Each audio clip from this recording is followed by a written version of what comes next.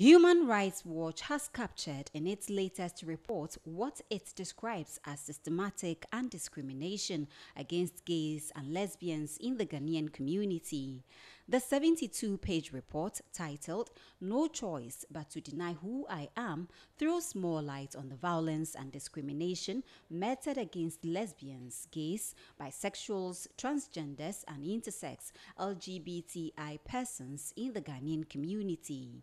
Section 104 Clause 1V of the Criminal Offences Act 1960, Act 29, states that whoever has unnatural carnal knowledge of any persons of 16 years or over with his consent is guilty of a misdemeanor. Clause 2 of Act 104 further indicates unnatural carnal knowledge is sexual intercourse with a person in an unnatural manner or with an animal.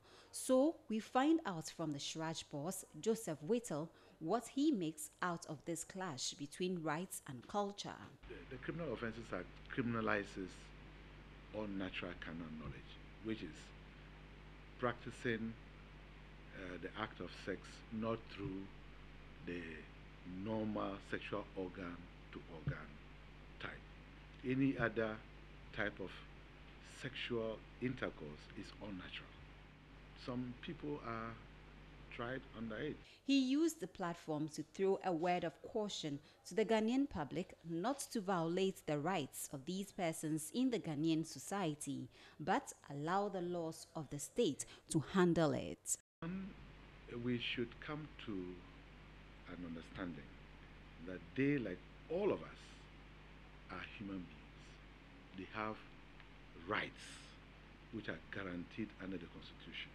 So, for me, as the Commissioner for Human Rights of the Republic of Ghana, I would say we should be very careful, even though we are culturally, conservative as a country, very religious.